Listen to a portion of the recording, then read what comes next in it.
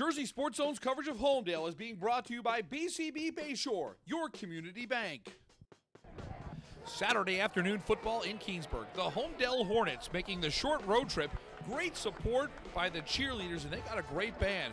Holmdel looking to bounce back from a heartbreaking loss to Red Bank Regional last week, and the Hornets defense was hitting hard. Look at Evan Jennings creating the turnover here. Holmdel takes over in Keansburg territory, and the Hornets would cash in on that turnover.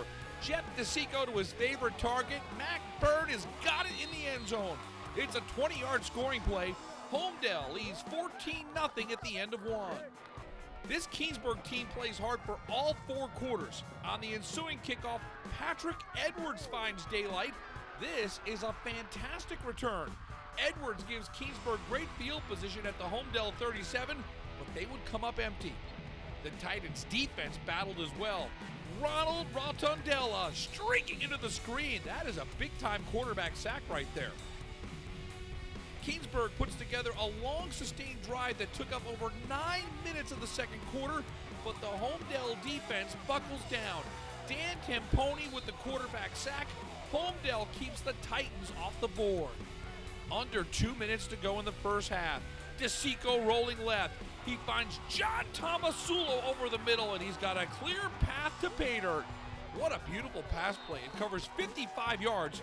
At the half, the Hornets with a 21-0 lead. Third quarter, we've got some special teams magic. Keansburg in punt formation. Dan Tamponi not only gets the block, he's got the pigskin, and he is rumbling. Look at him go. What a moment. Dan Tamponi, a 43-yard block punt for a score. Coach Jeff Reynes enjoying the moment with one of his defensive standouts. It's now 28-0. Holmdel closes out an impressive effort with Dean Gallo on 4th and 1. He goes 46 yards to the house. And we saw in those highlights how many different ways Holmdel can find a way to score. 35-0 is your final. What a great response from the Hornets after last week's loss at home to RBR. The defense was able to weather the storm a couple of times and keep a goose egg on the scoreboard.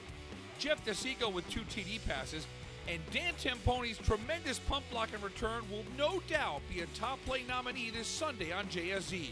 The Hornets are 2-1 after a 35-0 win on the road. I'm Rich Krampanis for JerseySportsZone.com.